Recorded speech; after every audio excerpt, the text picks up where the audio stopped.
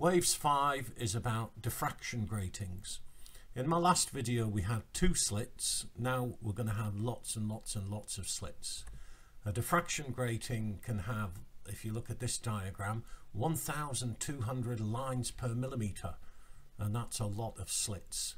A diffraction grating has many slits per millimetre, and they produce maxima which are very bright at very definite, very measurable angles, especially if you use this device called a spectrometer, and you can measure the angle to the nearest minute.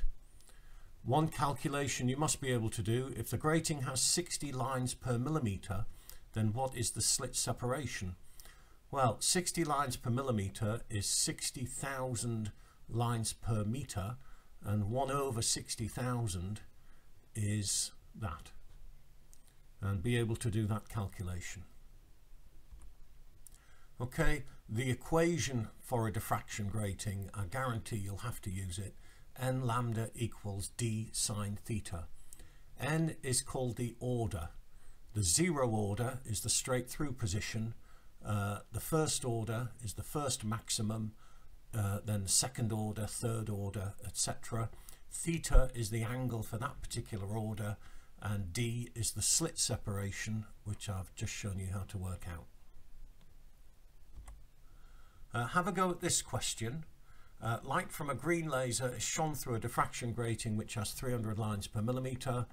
The angular separation of both second order maxima is 37.2 degrees. Calculate this, that and the other. I'm not trying to trick you out. What you normally do is measure a higher order, and then you measure the angle for that higher order on either side of the maximum. So the answer is,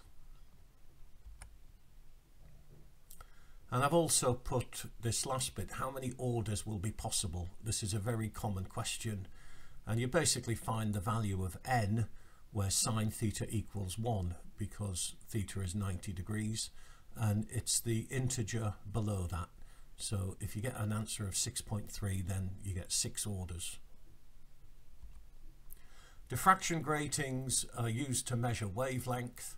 A picture of the sun there, because it is amazing how much we know about stars. We know how far away they are, we know what they're made of, we know how old they are, we know how hot they are.